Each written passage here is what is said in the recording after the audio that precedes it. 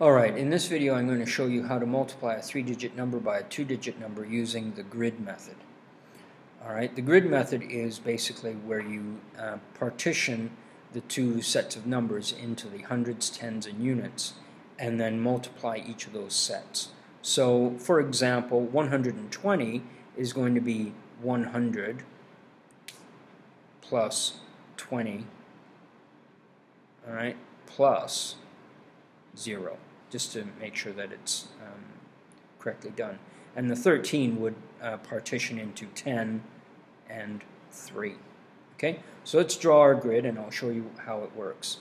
We have 100 on the top, 20, and 0, just to make sure that everything is nice and tidy. Oops.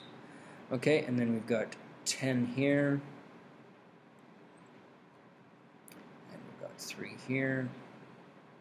Okay, now before I get started on this, I need to remind you there are other methods for multiplying 2-digit numbers by 3-digit numbers and so on. Okay, if you prefer a different method, that's fine. You need to make sure then that you have mastered that method.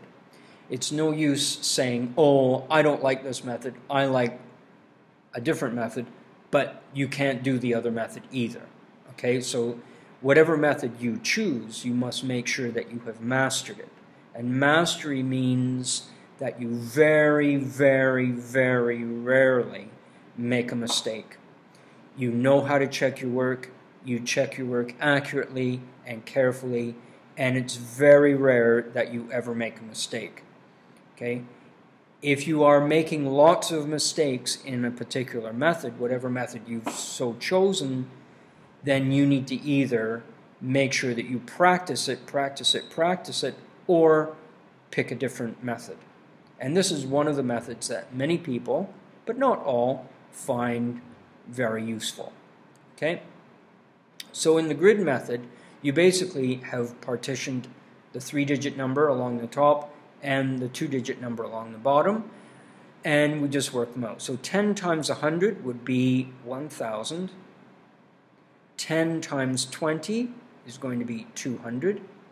Alright, and 10 times 0 is 0, so we don't have to worry about that too much.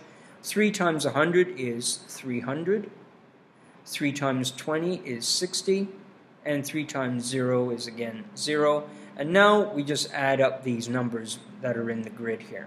Okay, so it would be 1,000, let's write it over here, 1,000 plus 200 plus 300 plus 60, and then we don't need to worry about the zeros. So 1,000 plus 200 is going to be 1,200, plus another 300 will be 1,500, plus 60 would be 1,560.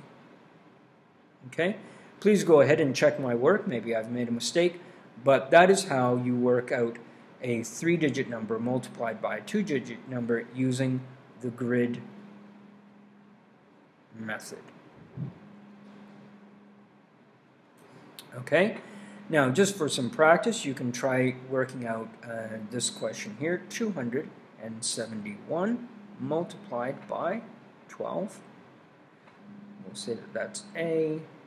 And B might be something like 323 multiplied by 15. Okay? And give those two a shot and see how you do. Okay? Good luck.